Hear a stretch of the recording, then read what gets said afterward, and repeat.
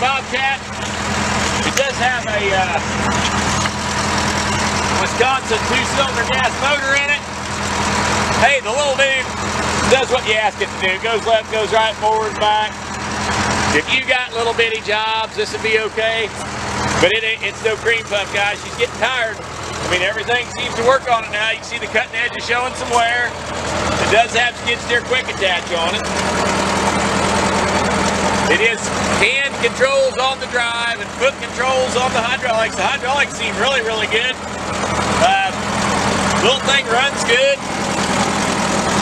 There's no parking brake on it, so when you get in it, you really don't want to get in it running. Okay, if you're in it, be in it. Shut it off before you get out.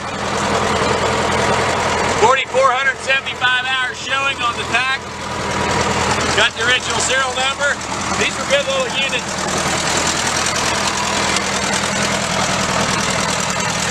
It's not a fast unit. You know, you heard it. It seems to run all right. I let it sit there and warm up. It's been running for about an hour. Till I finally got to it, so.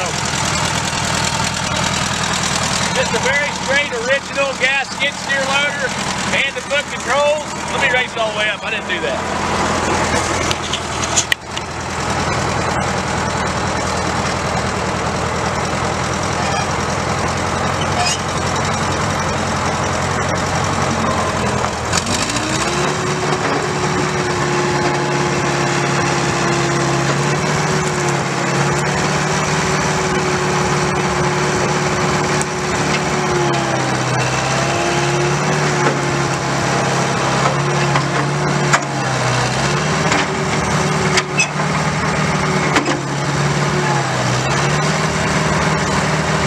Have a 54-inch bucket on it. You're going to buy our Absolute on Tractor House Auction. Just don't expect a new skid steer loader because the bucket's pretty loose on the frame.